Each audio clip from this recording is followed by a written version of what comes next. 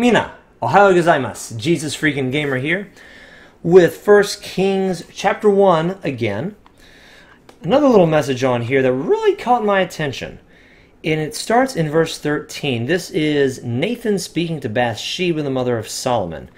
In verse 13, "Go immediately to King David and say to him, Did you not, my lord, O king, swear to your maidservant, saying, Assuredly your son Solomon shall reign after me, and he shall sit on my throne? Why then has Adonijah become king?" Now, I'm not going to address Adonijah and his trying to grab the kingdom at this time. That's not the focus of this message. The focus is on the fact that Solomon, Bathsheba's son, the woman that David committed adultery with, and killed her husband to marry, to cover up his crime, and he was forgiven. But this man, this son, and this woman's son are the ones that he chose to inherit the kingdom after him. Solomon. Again, the people that, and I would say this was a God choice. The Lord himself actually gave Solomon the name Jedediah, I want to say. I don't know where it is. Google is your friend. Look it up. But yeah, Solomon did have a second name, and Nathan the prophet said, hey, the Lord really loves this son of yours, and I'm going to give him the name Jedediah, which means beloved of the Lord. But this is the first time you read in the scripture that Solomon's going to become the next king over Israel. And it's just mind-blowing to me how the son of the mistake got the kingdom. That's mind-blowing. Like, of all of the sons and of all the women that David had, this son from this woman gets to be the king. Well, good gosh. It's like anyone, if the Lord chooses you, it could be anybody.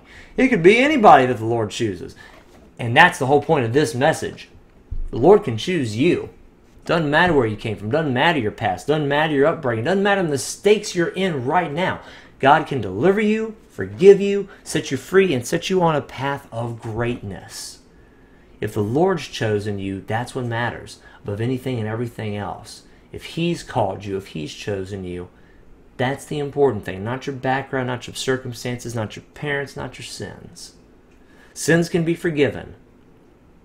Backgrounds can be not erased, but they can be changed. You can change who you are now. You can serve the Lord now.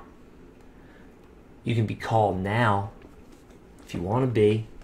If you want the Lord to call you, ask Him. Say, Lord, I want to be one of your called. I want to be one of your chosen.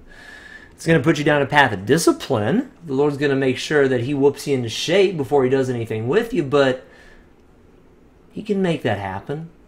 You can be a chosen son of God. You can request that. You can ask Him for that.